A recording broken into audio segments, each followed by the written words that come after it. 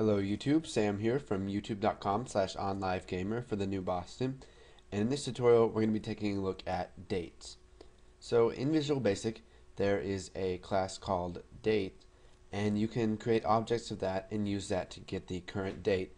You can also format this in several different ways, so we're just going to make a little demo application that will show us what we can do with some of the date functions.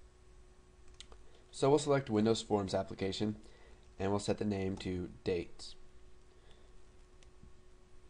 And once that's loaded, we'll come over here to our toolbox and we will add a button. So we'll just resize this a little bit, and we'll set the text of button 1 to show date, and we will set the name to button show date. Okay, so now what we're going to do is we're going to go ahead and double click on show date. So what we can do is zoom in here a little bit first.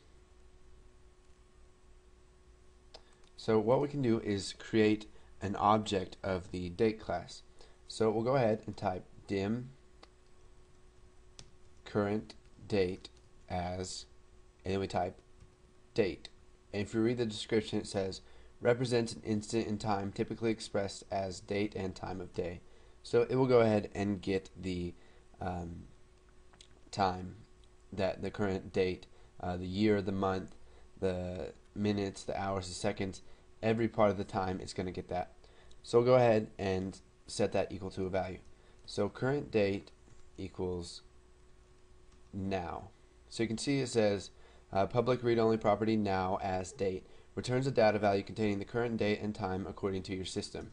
So it's going to go ahead and get the date and time on the user system. So whatever machine it's running on, it's going to get their time, and it's not going to use a specified time.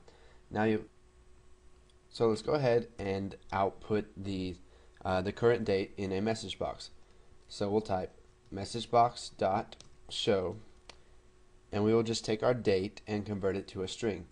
So current date dot toString, and we'll just go ahead and set the title to date application.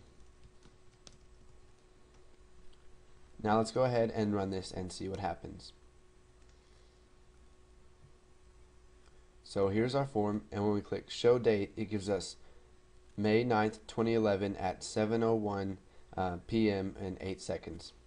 So if we keep clicking this, you can see that it updates according to the current time, because every time we click it, it creates a new date and sets it to now.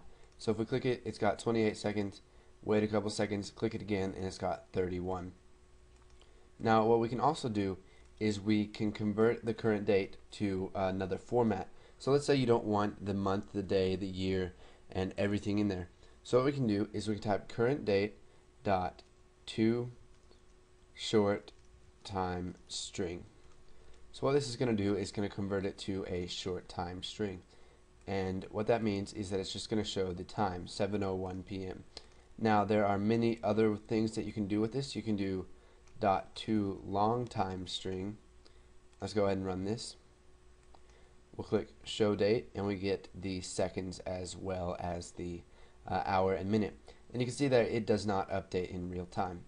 So we'll go ahead and close out of that, and we can go ahead and look at some of the other stuff that we can do.